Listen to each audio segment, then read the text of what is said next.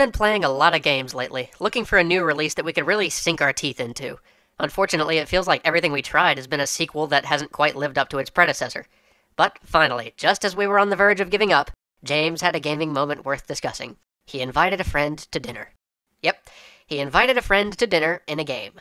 The game was Echo Bazaar. It's a small, free, web-based game that he first started playing when he was investigating how low a budget he could get away with and still have a fantastic gaming experience. More on that next week. The game is simple and brilliantly produced on what can only be a minuscule budget. It also has some of the most interesting storytelling methodology we've seen and some of the best use of mystery. But hey, you don't have to take our word for it. It's free. Go give it a try. Rather than spend the whole episode extolling the game's virtues, we want to talk about what Echo Bazaar says about games in general. So, back to the setup. There we were, blasting, smashing, and otherwise myrtleizing our way through the best, torpid sequels the AAA world had to offer, when, in the midst of all this, James stopped for 2 minutes to play a web game. In those 2 minutes, he won a philosophical debate, seduced an artist, no, not that one, and invited a friend over to dinner. Afterwards, he walked back to the TV, flipped it on, and then stopped. Hand over the controller, he realized that something was wrong. Something was gnawing at him that he couldn't quite shake off. Something sublime and yet simple, and then he had it. I just invited a friend over for dinner. When was the last time you could do that in a video game? When was the last time you saw that built into a game's mechanics? For all the hundreds of dollars worth of green and clear disc cases he had before him, laying where they'd been thrown as he tore through title after title, he couldn't find one, not one, that offered that kind of experience. This was it. This was the unique thing. We've got an episode. Now, why doesn't this kind of engaging experience come up more often in games? The answer is actually pretty simple, because it isn't based around combat.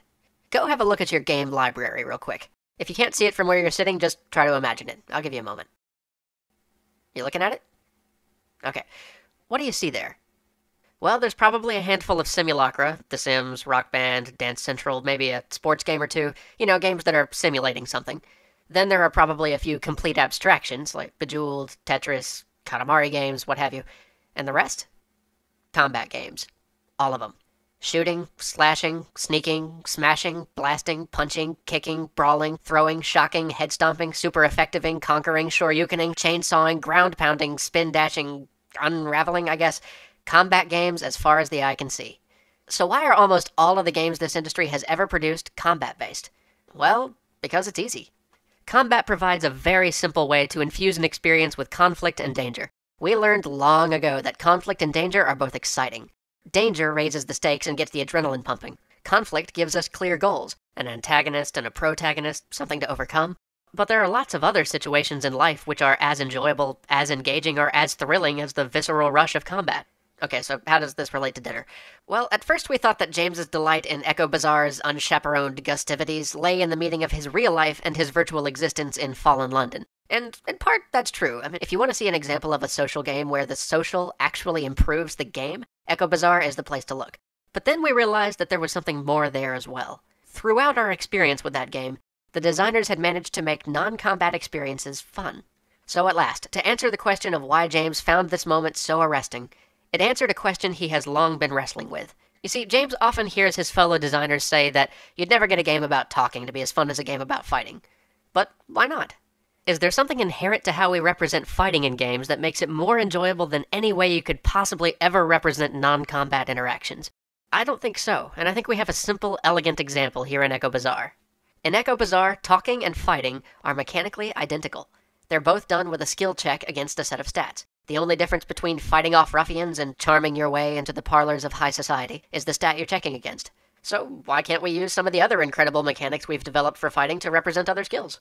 I know that idea probably sounds a little silly at first. I'm sure many of you might have already jumped to the idea of using first-person shooting for a romantic encounter, and yeah, that's pretty awkward and silly, but let's see if we can come up with some more appropriate mechanics. Well, alright, first off, let's try starting with turn-based strategy games. The study of rhetoric is full of move and counter-move. Conversation isn't entirely unlike chess when you think about it. So, yeah, I can see playing out a conversation on some sort of board, perhaps even getting new arguments or rhetorical techniques as I level.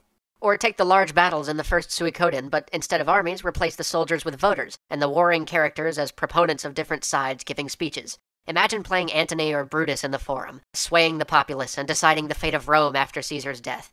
Is that really any less exciting or engaging than your standard, meaningless combat sequence? Traditional JRPG combat also lends itself to non-combat interactions. As do RPG mechanics in general, I guess, since we already use skill checks to pick locks and convince guards not to shoot us. All we gotta do is find a way to better represent these mechanics visually than a character stepping forward and swinging a speech bubble. Even simple changes to existing systems, like putting time pressure on dialogue choices, or giving NPC characters a persuaded bar that functions like a health bar but it's affected by non-combat choices, and thus by non-combat stats. Those sort of changes would go a long way. And that second option had finally let us get away from having NPC persuasion be the binary, do you have X speech skill? If so, click this option to convince, without having to put a much higher content burden on the developer. Even fighting games give us a perfect analog. Fighting games are like fencing. They're a series of parries and ripostes that require a certain amount of skill to execute. Sounds like an argument to me. Quarter circle forward punch to ad hominem. Okay, we're running out of time now, but you get the idea. Now, as we often close in saying, we don't think every game should do this. I mean, we love our Call of Duties and Fallouts as much as the next guy, but wouldn't it be refreshing to get a game about a part of life that doesn't center around reducing people into giblets and still have it be awesome? Hell yeah, it would. Wouldn't it be equally amazing to have the non-gibletizing parts of our standard fare be as interesting as the rest of the experience? Hell yeah, it would, times two. Because, you know, sometimes in the midst of all of that killing, you just want to go to dinner. See you next week.